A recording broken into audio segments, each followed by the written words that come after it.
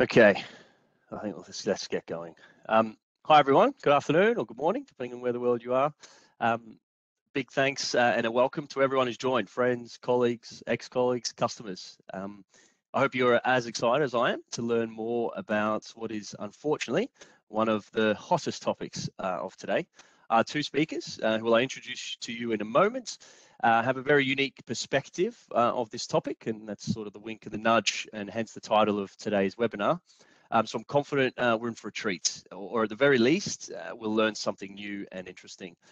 I'm Dave Mareels, your host for today, as well as the CEO and co-founder of SOC.OS, which is a recent BAE Systems spin-out company and member of the intelligence network, and hence the connection between the three parties represented here today. 10-second overview about SOC.OS is we're a SaaS product, making the lives of alert fatigued analysts a hell of a lot easier when it comes to triaging alerts, accelerating that time to that aha moment, and giving them better visibility and helping them spot signal within the noise to ultimately help them respond more effectively and efficiently. But you're here today not to hear from me and chat SecOps. You're here to listen to two of my very bright ex-colleagues, James and Adrian. Good to be linked up together again, guys, and a massive thanks to both of you for joining me and our audience today. And on that note, let me show you our agenda and introduce you to James and Adrian more formally. So here is how we plan to spend the next 45 minutes or so together. It's going to be a quick overview from me, or an intro from me rather, which is almost done, thankfully. Then first up, we'll hear from James Muir. James, a bit of an overview for James, is a research lead in the BAE Systems Threat Intelligence team, and his 8 years at the company have seen him conduct cyber research projects from government and financial services customers with a number of publications to his name. His current research interests are, no surprises here, the ransomware threat and the potential use of artificial intelligence by cyber threat actors. James also looks after one of the topics of the intelligence network, which he'll be telling us all about shortly, and I think the hint there is in the topic title. Then James will head straight over and we'll segue to Dr. Adrian Nish. Adrian is the head of cyber propositions at BAE Systems, with responsibility for overseeing BAE's cyber product portfolio, business strategy, and investment. Prior to this, Adrian ran the cyber technical services team at BAE, leading areas of threat intel, incident response, and security testing. Adrian's background is predominantly technical, with expertise in cyber data analysis and investigation. He has a passion for geopolitics, the social impact of technology, and the relationship, in fact, between security and tech. Adrian holds a PhD in physics from the University of Oxford. In Adrian's section, labeled Threats and Opportunities, he'll share insights on the threat landscape, show you what a ransom negotiation looks like, and share some recommendations and security best practices to help us all fight against this ransomware storm which we find ourselves in. Now, I wish more than anyone we were together in the flesh where we could ask questions, interrupt on the fly, but instead we're in this virtual context. So I do ask, however, please write down any burning questions you have as and when they appear to you on the fly. Send them to me privately on the chat or to everyone if you want to publicize it, and I'll do my best to make sure we address them at the end. We've left about 10 minutes for some Q&A, which I'll moderate. So I'm chomping at the bit to get going. I hope you guys are as well. That's enough from me. Please, all I ask for is your undivided attention for the next 30 minutes or so. James, welcome to the virtual stage, mate. And first up, over to you. Thanks very much, Dave. Just checking you can hear me okay? Perfect, yep. Lovely. Let's get some slides up, shall we? A quick disclaimer about said slides. Please do not adjust your screen. This is how they are supposed to look. Okay, great. So yeah, thanks Dave for the intro. I am James. I'm the Threat Intelligence Research Lead here at BAE Systems Applied Intelligence. But here really today to tell you about my work on the intelligence network. So without further ado, what is the intelligence network? Well, this screenshot from our website will hopefully help me out. It's an industry initiative launched by BAE Systems in 2018, powered by a global community of like-minded cyber and financial crime professionals and industry influencers, committed, and this is the key bit, to creating a safer society in the digital age. That's kind of the mission statement of the intelligence network. So you see some keywords here. Collaboration is a key one, and just to explain that a bit more, who's involved, who has been collaborating to date, and who will collaborate in future. Here are the list of the supporters of the intelligence network. So you've got a huge range of different companies, sectors, disciplines here. Powerhouses such as Microsoft, really exciting startups such as shout out to Dave and SOC.OS crew, and think tanks such as RUSI, so bringing that policy perspective as well. So a really nice melting pot for this analysis. Just to flesh out a bit more on what we're looking at, these are the 7 themes, which 3 of which are live. So the top 3 are currently live. My one, understanding adversaries, we'll go into in a bit more detail. That's been live about a year, just to give you an idea. We are due to be bringing on the 4th soon. More information about all of these is available on the website, which I'll point you to in due course. So yeah, you can see we've got threat intelligence topics, cyber fraud, emerging technology, privacy, these kind of themes, and altogether they kind of knit a meshwork of what the intelligence network is trying to achieve. Okay, so let's dive into understanding adversaries then. It's really about 2 things. Well, the primary aim is how can we better counter the threat and the threat landscape, and that kind of has 2 elements to it. One is kind of really understanding the trends in the threat landscape, explaining those, working out what the core problems are, and also kind of looking internally at the threat intelligence industry and what we can do better.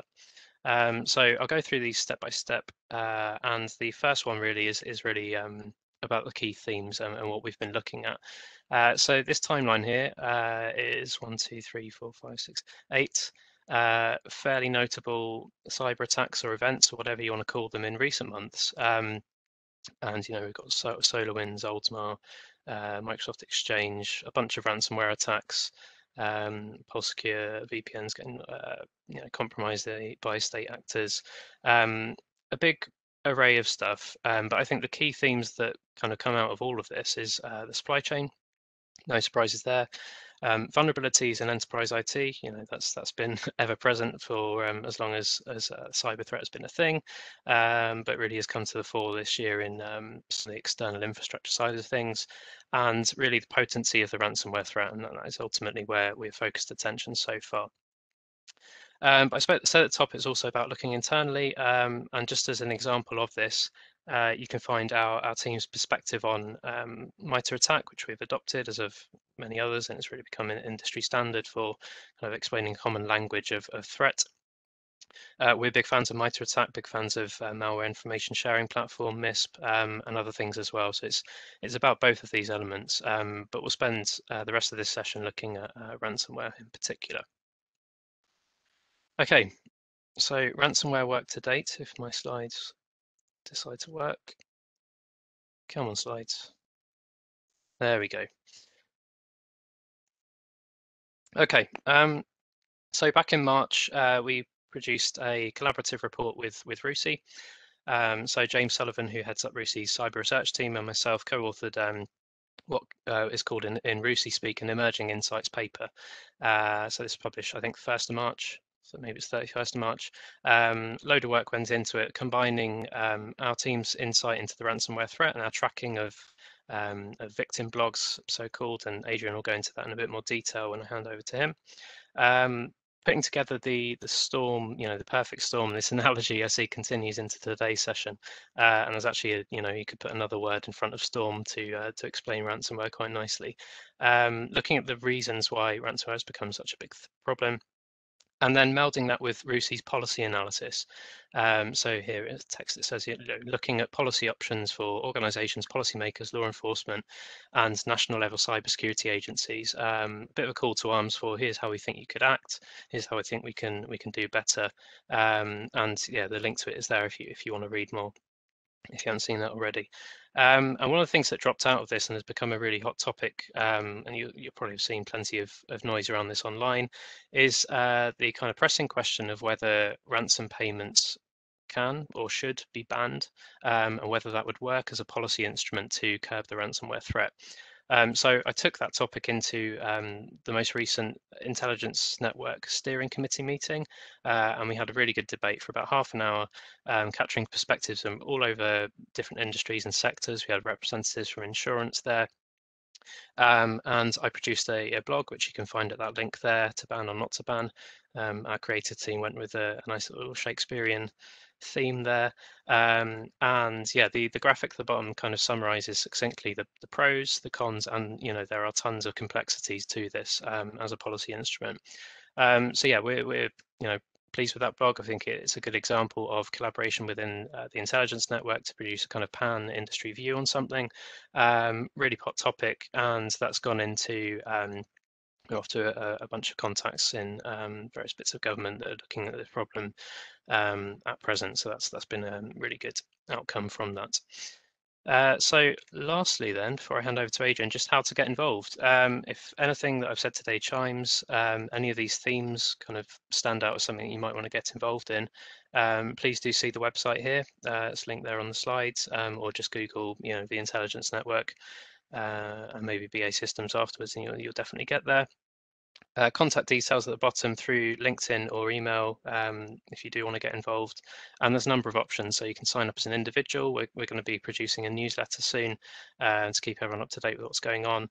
And the website goes into a bit more detail about what it means to be a corporate supporter or indeed part of our steering committee. So that is all. Hopefully I've kept the time. And yeah, thank you very much. I think I'll stop sharing now and then hand over to Adrian. Thank you very much, James. Right, let me get my slides up.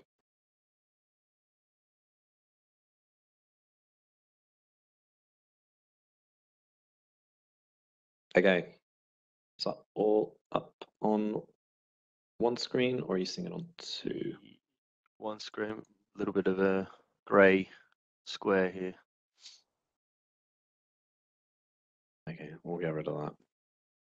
Yeah. Right. Okay. So ransomware. I'm sure all of you have heard many of the kind of stories over the last few months. I mean, ransomware has been just a massive topic. It's hit the headlines on numerous occasions.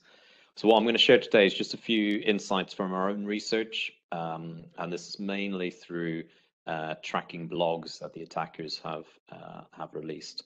But it gives us a nice kind of insight into the stats, I guess, behind it.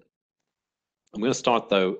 A little bit unusually with some recommendations. Usually I finish presentations with recommendations, but in this case, these recommendations are interesting.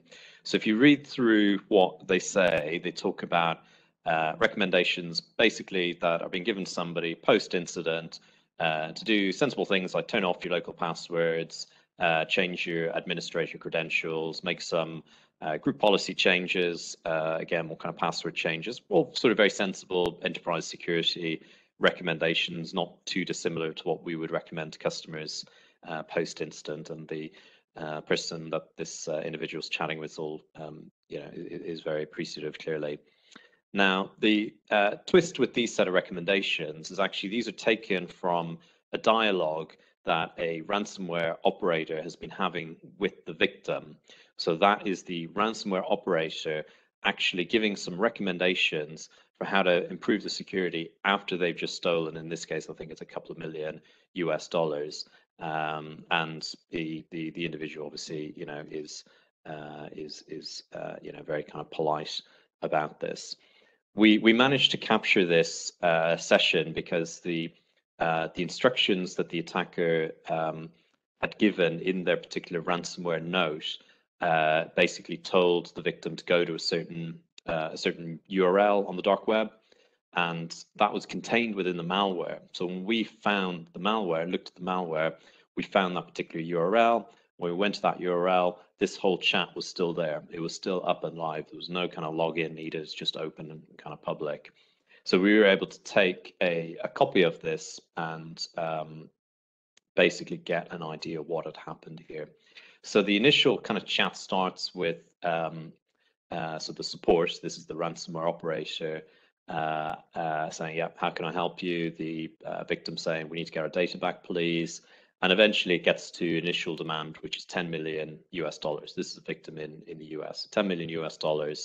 The negotiator then kind of brings it down a bit, so says, "Yeah, we can't really pay that. I've had a bad year, it's coronavirus and all the rest." Comes down to 8 million, and go away, have a bit of a think about it. Obviously, get permission. Eventually, get down to 4.5 million. Say, "Yeah, got a deal." So they negotiated it down from 10 million. I'm sure the negotiator is pretty pleased and probably got a good bonus for that. But at the end of the day, this organization paid the criminals 4.5 million US dollars. And we can verify that because it's paid through Bitcoin. So all we have to do is look up on the blockchain, and we can see in this case 414 Bitcoins were paid to the particular address that's given in the blog, and that's 4.5 million US dollars. Now, the victim in this case was a company called Carson Wagonly Travel. They're actually a pretty major sort of travel operator used by corporates, used by a lot of government agencies as well to organize travel. So quite sensitive that they got compromised. And I guess somewhat controversial that they just stumped up the cash.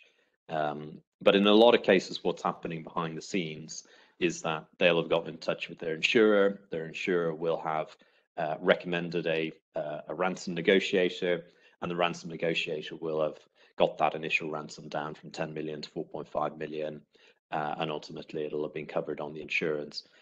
From the insurer's perspective, less costly than perhaps the full payout if they didn't get their files back. Be a lot of business disruption, etc. So from the insurer's perspective, they're incentivized to do it. Negotiators incentivized, the business incentivized to just pay it, and then the attackers win every time. So again, you'll have seen loads of stories about this in the press. These are just a few examples. So meat processing plant in the US, that one was interesting. They paid 11 million US dollars. They apparently claimed when they paid that they weren't suffering a disruption, but they wanted to mitigate future potential risk because they knew the attacker had been in the network and they didn't quite know what they took. So they basically wanted to pay off the attacker to not do anything bad in future. Again, paying criminal actor here, so how much you can believe what they say to you is another question. Colonial Pipeline got lots of press, huge disruption in the US. People weren't able to get gas in petrol stations. The Irish ransomware attack, very interesting one. They did get the decryption key. So for whatever reason, the attackers changed their mind about the whole ransom and extortion. They gave them the decryption key, but there was a huge disruption, huge amount of effort to actually get things back up and running. Massive impact on the Irish healthcare system. Travelex was forced into administration. They claimed that this was partly due to the ransomware attack that happened. Hackney Borough Council, they got hacked about October last year. There was a claim that the level of property purchases in Hackney was impacted by this because people weren't able to actually get survey and search related information done because all the systems that are needed to do that are being taken down. So lots of real world impacts from this stuff. So how's this all happening then? What are the kind of tactics that the criminals are using? So it all starts with a network intrusion, and these will come in via a phishing email, will come in via an exploit vulnerability, come in via something like a remote desktop protocol. So maybe during the pandemic, organizations set up way for their administrators to access remotely. They didn't lock it down so well. The attackers are exploiting that. Or in a lot of cases, they come in by a third party or managed service provider. So it's not necessarily your security that's bad. It's that of a trusted third party who's got access to your network, and they've had the breach. But once inside the network, then they use the sort of standard network intrusion tactics that we've seen from espionage groups in the past. For example, they'll propagate across the network, they'll get admin access, they'll steal whatever data they can get a hold of. Most often they'll go for things like document stores, so SharePoint sites, for example, but they will look for specific information. So for example, in one case we did an incident response for, they got a hold of the cyber insurance policy of the victim. So when they got in touch with the victim, they said, we know you've got cyber insurance, we know you can afford to pay us, here's your policy. So they look for very specific information, and they look for what will cause the most impact as well. So any kind of personal information or sensitive personal information, like health information of employees. They will of course encrypt things as well. That's the kind of immediate pain, but the sort of longer term damage can come from what they've stolen. The ransom demand comes in. If the victim doesn't pay, they'll increase the stakes. What they do now is they publish on blogs. So they publish in kind of a name and shame fashion. They leak a little bit of data. Again, they can kind of ratchet it up by leaking more kind of sensitive data to get the attention of the victim. We've seen some tactics like they'll say they're going to auction the data. Again, kind of drives more sort of publicity to the whole incident. So the interesting thing about the fact that the blogs are out there in public is that we can track them. So we can see who the victims are and basically scrape that information and use that to derive some trends from that. So even though the blogs are all on like dark web, onion websites, it's still pretty easy to get access to them. They're meant to be sort of open and easy to find. So over the past kind of year and a half, so going back to the start of 2020, we've seen probably around about 50 different blogs that have popped up. Some of them don't last very long, they disappear. Some of them, sometimes they just get kind of rewritten, they appear as a different sort of alias. So at the moment, we're tracking kind of about 25 to 30 live blogs, and we see on average 6 new victims per day appearing across all of those blogs. So in total, going back to the start of 2020, it's 3,000 victims that have been named on one of these blogs. There was a big increase in activity through 2020, and that was mainly due to copycat groups appearing. So it initially started with groups like Maze. They kind of, I guess, led the way in terms of not just the kind of network intrusion and ransom, but this whole tactic around publishing on blogs. And then you got a whole bunch of kind of copycat attackers doing the same thing. So that kind of big increase through 2020 is mainly just other criminal groups getting into the game. That's then kind of leveled off in 2021. Some groups seem to have disappeared. Some have claimed they've retired. Whether you believe that or not, who knows?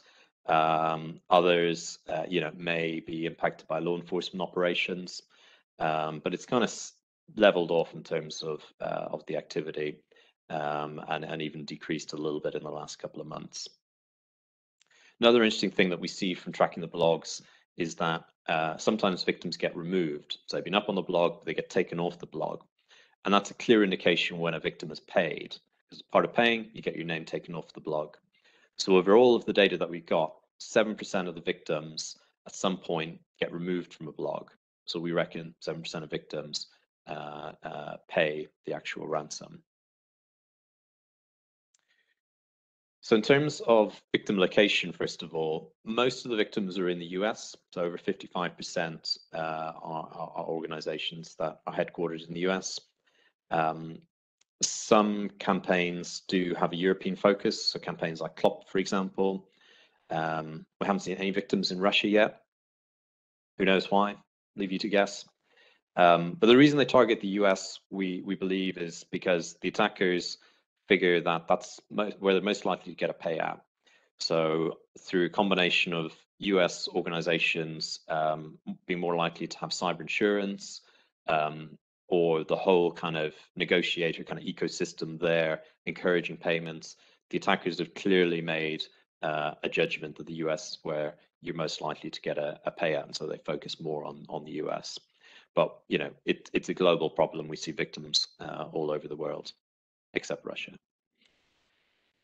So in terms of the sectors, industrial and manufacturing is hit hardest. And these aren't normalized stats. So industrial manufacturing is a large sector, but we still think it's significant. So again, the reason why industrial manufacturing is targeted most is because the attackers believe they're more likely to get a payout. So they will be able to inflict kind of pain on the victim more quickly. So if you're running a factory and your factory gets taken offline, that's going to be an immediate cost that you're suffering. And again, people have insurance in these sectors. They have continuity plans. They're able to kind of get things back up and running. But once that ransom is paid, it puts them back on the front foot. Retail is the next sector that's most targeted. And again, it's that immediate cost. Also, the fact they've got a lot of personal information, they've got credit card information and things like that. It then kind of goes down through, finance, insurance, legal sector. You see a lot of legal sector victims, maybe less in terms of the initial pain from the ransom, but they certainly hold a lot of sensitive information. So again, probably inclined to pay.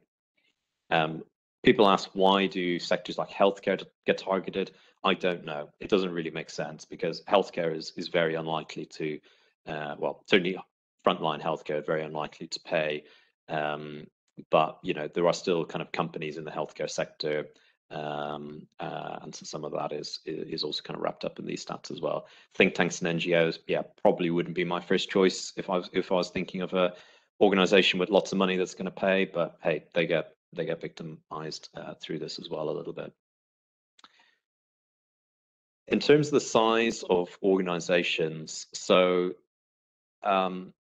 we see all sizes, in short. We see small organizations, organizations that are making up to kind of $1 million in revenue, and we see massive organizations that have over $1 billion per year in revenue. So I think we got like 250 organizations that we've seen that are in the $1 billion a year sort of category. But the average is, I guess, a sort of mid-sized organization, 10 to 100 million in annual revenue. So what do all these stats kind of give us in terms of, I guess, the overall picture of how much the attackers are making? So we can do a few estimates here, not just with what we have in this data, but also just looking at some of the public reports of how much people have been ransomed for, or how much they've paid even.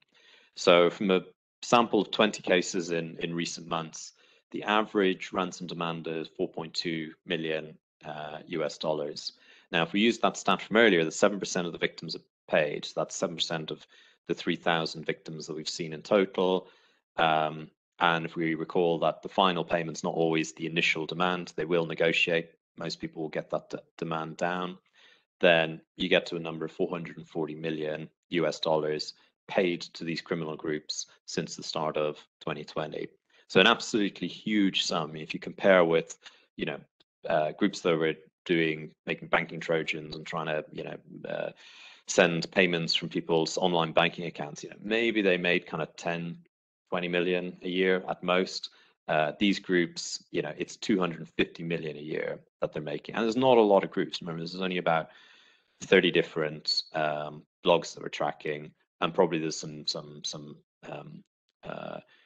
common groups across multiple of those blogs. So this is a huge amount of money going to a relatively small number of people.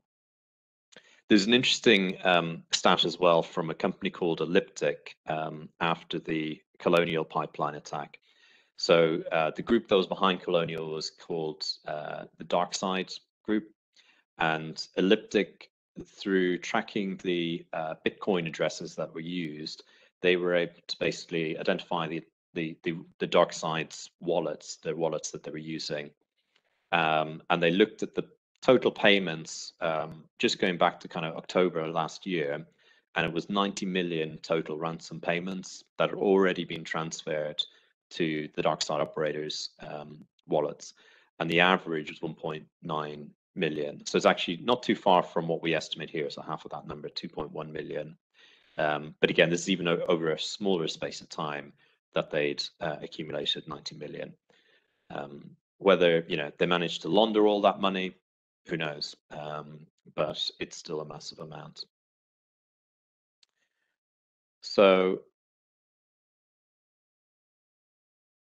in total, like I said, this is a 250 million a year industry for these criminal groups, and we don't think that that's going to stop anytime soon. It's just too lucrative.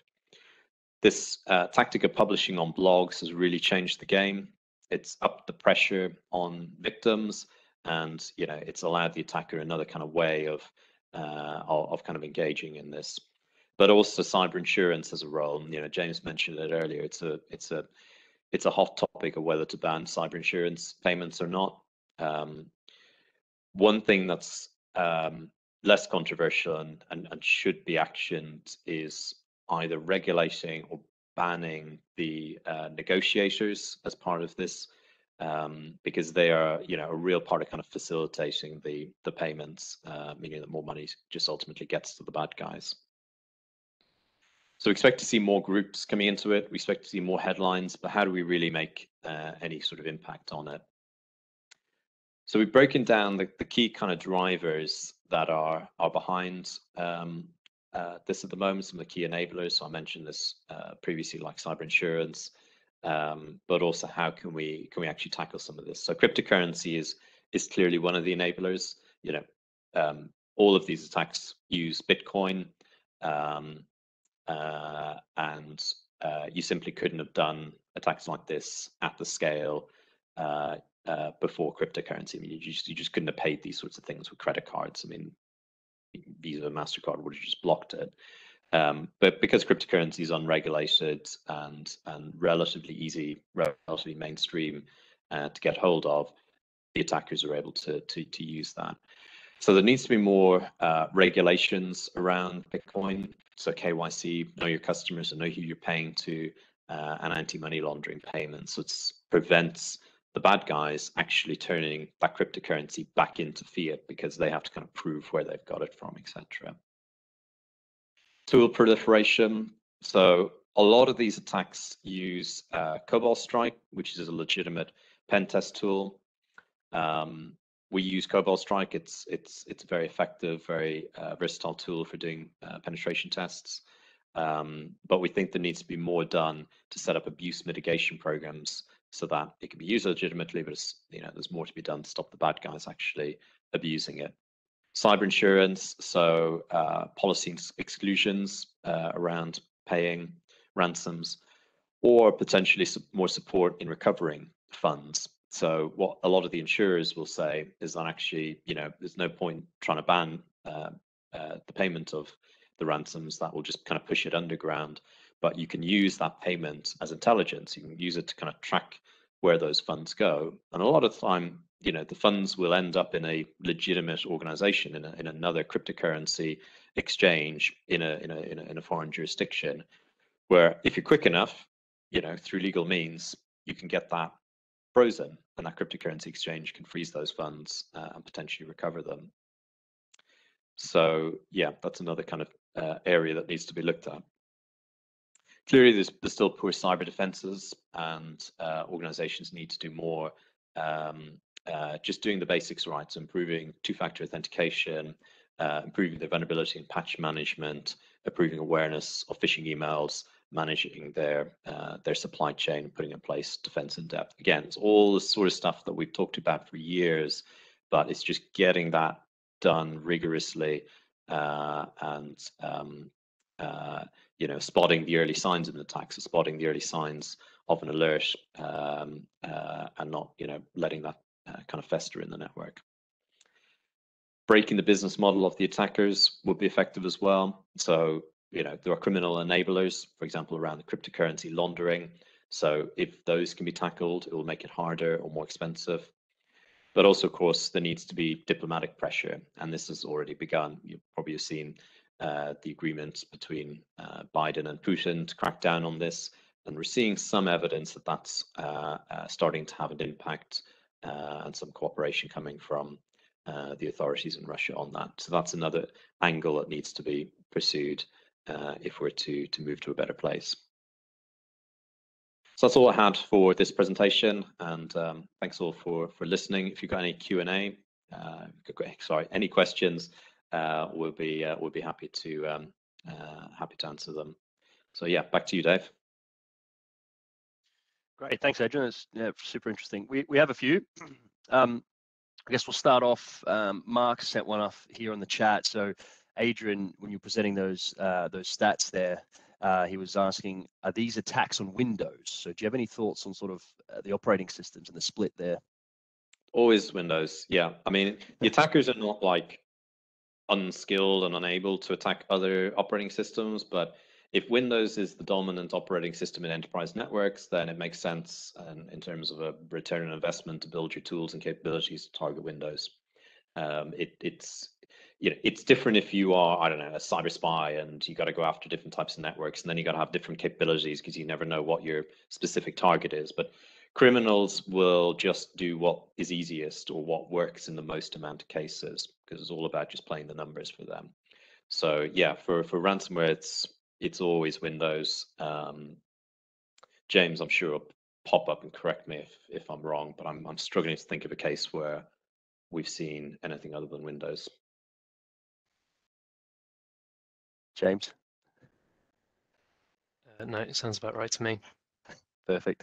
Whilst we got you there, James, another one. So we've seen a bunch of recommendations here on the slide. This is a good one. If we had one above all else that you can enforce across the entire organization to help prevent ransomware, what would it be and why?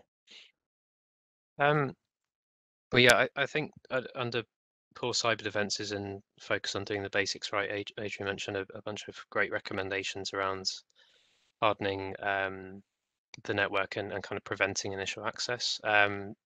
I've only got one though in terms of your question, so I'm actually going to go to the other end of kind of the attack and actually talk about backups. So being prepared for such an event, having a workable backup plan, having offline backups, being confident that you know what to do in the event of an attack. So kind of a combination of having a good backup strategy and a kind of incident response playbook around this potentially catastrophic event.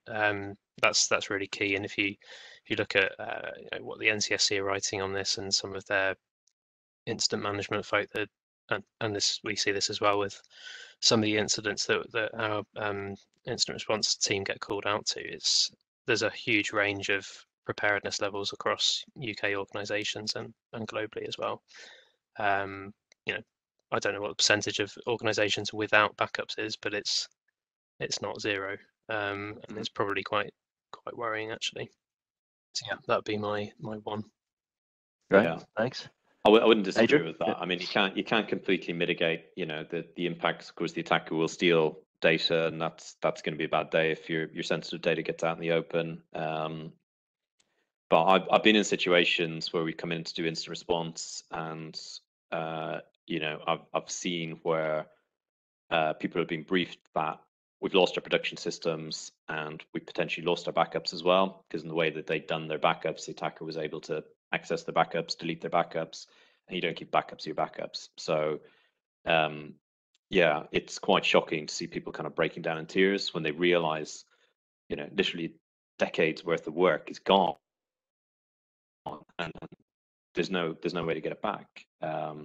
So it can be really, really destroying for organizations and individuals if that data is totally gone and not recoverable. I mean, that's a lot of effort, over a long time that can have gone into that, and potentially sensitive stuff as well. Obviously, losing sensitive data, losing kind of people's sensitive health records, things like that, that's dreadful as well. But there's something particularly I don't know, psychologically damaging about thinking that all of your sort of work that you've put in the last 10 years into is just gone. Yeah, understandably. Okay, great answers. Thanks, guys. A few more here for you guys. So how often do you see incidents where payment is made and then demands for further payments are made, or encryption keys are not provided and data is leaked anyway? We don't have stats on it. I guess there's been a few cases where victims have popped up again. Not sure they're the same criminals though. I think it was Stanford University was one instance where they got taken for twice, and it might have been again a different actor who saw that because they paid once, they were kind of an easy target. Maybe, don't know. But yeah, with all of these cases, you're dealing with criminals, so you just can't trust them. I mean, our advice is always don't pay. And I think it would have to be some pretty serious circumstances, getting into kind of life and death, or massive impact in the organization, where we'd consider payment's the right thing. But almost always it's not the right thing. Okay, interesting. So Alan Jenkins is asked a good question here. So sort of on a similar vein around the payments. So negotiators, Alan's asking the question now, negotiators have long had a role in kidnap and ransom cases, so KNR cases. Adrian, why are you signaling them out as enablers rather than the lawyers / legal counsel who have them on retainer? Thanks for that, Mr. Jenkins. Yeah, I mean, they deserve to be singled out because they are an enabler, and there is an ecosystem of enablers, but all of them are kind of, they're all economically incentivized to keep this problem going. You know, the insurers are incentivized because the loss from paying the insurance potentially less than the loss from the impacts of, you know, the network being down offline and having to kind of pay out tens of millions to recover that, or payouts from particularly in the US, you get like class action lawsuits because, you know, a lot of customer data is gone or something like that. So massive class action lawsuit cost a fortune. So yeah, the insurers are incentivized to pay, and you know, it also partly drives the whole cyber insurance market as well. The lawyers are incentivized, the negotiators are incentivized, the incident response companies are incentivized, the victims are incentivized. So it's like, how do you kind of break that cycle? I mean, it did happen in the UK. In the UK in 2014, 2015, they introduced the I think it was like counterterrorism bill or something like that, and that outlawed the payment of kidnap and ransom, and it also made it explicitly illegal for insurers to pay kidnap and ransom because they wanted to break the cycle of people getting kidnapped. And British people died after that decision was made because, you know, they got murdered by the kidnappers. So it was painful in the short term, but in the long term, it stopped. So, you know, there's plenty that argue that we're in a similar situation with cyber ransoms today, and the only thing that's going to break the cycle is making it illegal to pay. But it's a debate. Okay, some more coming in, so let's keep cracking on. Awesome questions, keep them coming, guys. So next one, Alex is up. He says, with the move towards the connected factories, do you see the threat expanding beyond the threat of data leaks, possibly infiltrating and paralyzing ERP systems, factory lines, etc., and demanding a ransom to restore operations? I think you sort of touched on this maybe on the Colonial Pipeline, but any other thoughts on that, connected factories?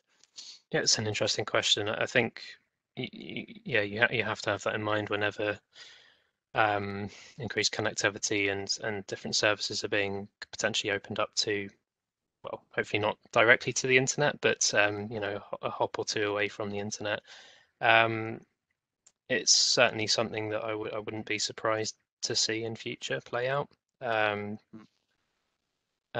yeah, I can't think of I think at the moment when you see an industrial or an energy company done over with ransomware, they generally shut operations down for safety reasons, and they can't potentially be completely sure whether the criminal operators have got presence on production systems. But yeah, that could potentially change in future.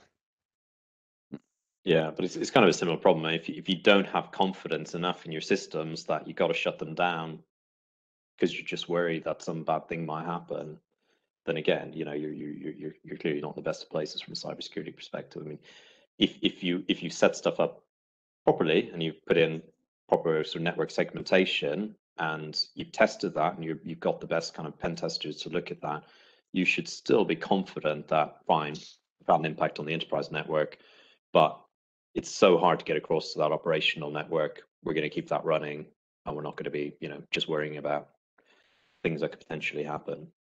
But I appreciate with kind of safety concerns and other stuff, yeah, that's a difficult decision. Indeed. All right, we've got a few more minutes left, so let's rattle through these last few ones. So one from William, what are your thoughts on insiders being paid off to plant backdoors and payloads for threat actors? Who wants to tackle that? Doesn't happen. Doesn't happen.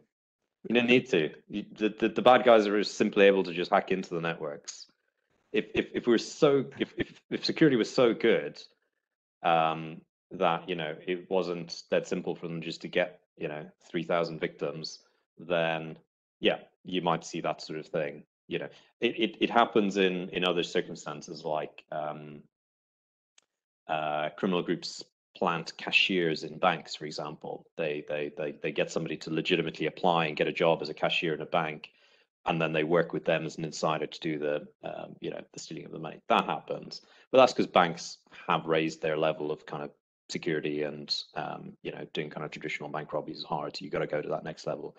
But the level of cybersecurity just generally is so bad that they don't need to do that sort of thing.